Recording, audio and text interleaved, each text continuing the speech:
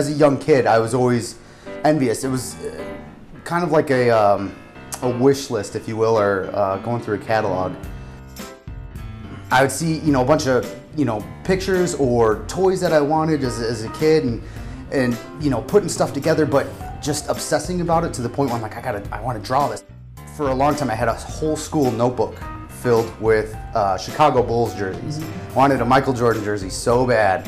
So I'd, obsess about it and draw it, and I'd draw me wearing it, and I'd draw, Michael Jordan, and just all these drawings. And so it was more of an obsession to kind of, get towards something I wanted, but to also have what I was thinking of on paper or as the finished product instead of, oh, that was close. But there's quite a few artists that I look up to that I may not be able to afford something of theirs, but it's like, well, I can try and do that and mimic it.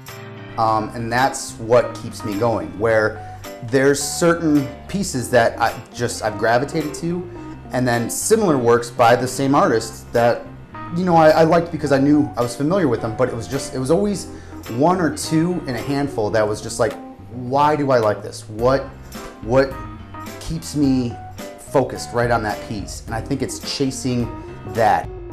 And it usually starts that way and then forms into something I didn't realize I was looking for in the first place. It started off as kind of a abstract expressionism where I wanted to have a feeling more than an image. I didn't want people to look at it real quick and go, oh, it's a lady. Oh, it's, a cityscape. Oh, it's a flower. I wanted to put viewers in my position of when I work, where it's a growing adventure. From far away, it looks like a female form. You get closer and you notice the lines are different and the colors, and there's undertones where that blue might have come through a little bit, or brush strokes, something where it just draws you in, but then you're fixated on it. And one of the biggest things I get a kick out of is at shows when they're looking at pieces where it's just a jumble of brush strokes and color and everything like that. They usually want some explanation. They want to be guided down this tour. And one of the things I always like throw in their way is, what do you see? What do you notice right away? What kind of pulls you in? And it's amazing because everybody's different. It's just like a song. Lyrics can have a certain meaning to one person and a completely different meaning to somebody else, but it's still this good song. I've noticed from starting out through high school, it's gone from smaller sizes, 16 by 20s, to huge wall sizes, and I feel like I keep getting bigger and bigger. There's not a surface large enough that I'd be happy with. I think I'm always trying to challenge myself with size. But I find oil paints work well for my technique, where you're layering, you're taking away. It's one of the saving graces of working with the oil paints is that it dries a lot slower. So I can sit there for a day or two looking at this one corner of this piece and do I like it, do I not like it? If I don't like it, palette knife, just scrape it right off and put something new in there.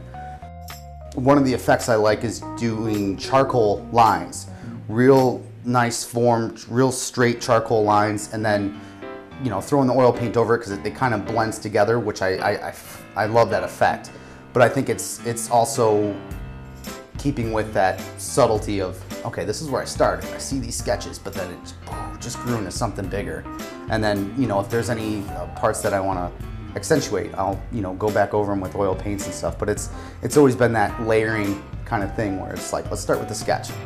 I would like to say that it shows where I'm a little quick on the draw, a little chaotic at points. I like to just, not dwell so much. There's a lot of people that I hang out with that I truly respect, but they've got a very careful thought process. They've got a very reserved approach to things that I admire.